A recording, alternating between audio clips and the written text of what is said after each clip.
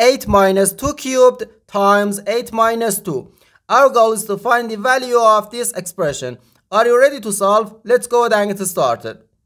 We need to pay attention that when a number is placed next to parentheses, it means multiplication, and we usually don't write the multiplication sign for brevity. So here we have a multiplication.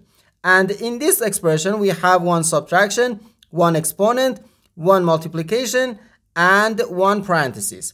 Inside this parenthesis, we have one subtraction.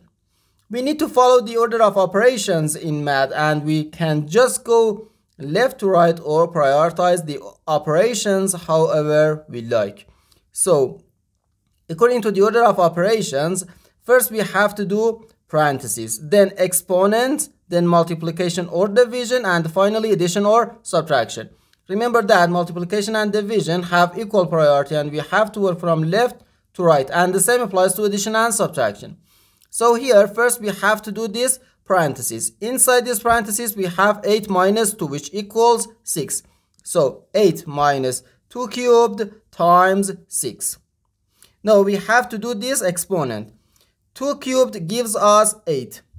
So we have 8 minus 8 times 6.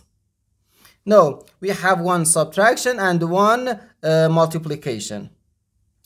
We have to do this multiplication before this subtraction, because in PEMDAS multiplication comes before subtraction. So 8 times 6, which gives us 48. So we have 8 minus 48, which equals negative 40. Negative 40.